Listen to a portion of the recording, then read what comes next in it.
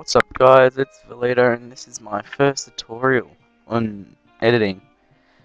In this tutorial I'll be teaching how to Twixtor without Twixtor.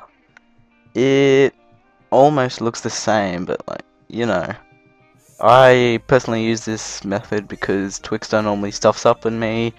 It gives me red screens at death and stuff. Like, in After Effects, that is not like my whole computer. My computer's like really good. So, basically I'll be showing you an example.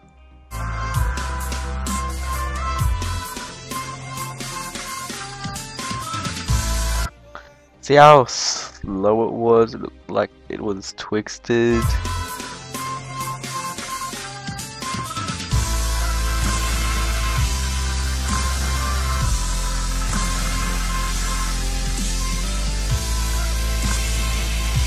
And that's another twisted part.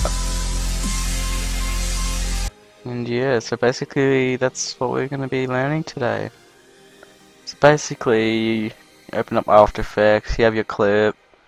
It's better in 59 frames per second, so yeah, make a new composition. Alright, so oh, it's lagging on me. Wow. Alright, here we go. So what you type in here is warp, and then you look for Timewarp. This comes with the actual After Effects, so you don't need to download anything. Make sure you change the speed to 100 first, so like it's not stuffed up.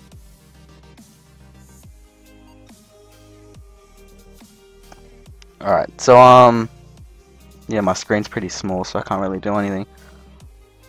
So basically, first you enable frame blending. Click on the layer, go layer, frame blending, pixel motion, and look for the part you wanna, Twixtor. Say I want to Twixtor that, so we'll go back one keyframe, keyframe that, go one forward, make another one. Change that to say 3, and that's how simple it is. So I'll RAM preview this, and we'll see how it turns out.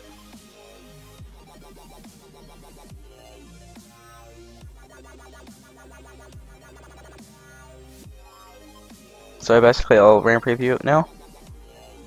Look how smooth it is, and that's basically how I Twixtor.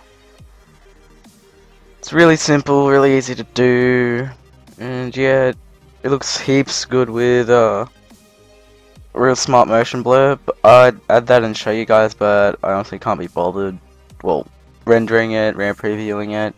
But yeah, look at my the video that I showed you earlier, and then you'll see that with RSMB. But yeah, hope this helped you. If you need any help or if you have any questions, put them in the comments below. Thank you.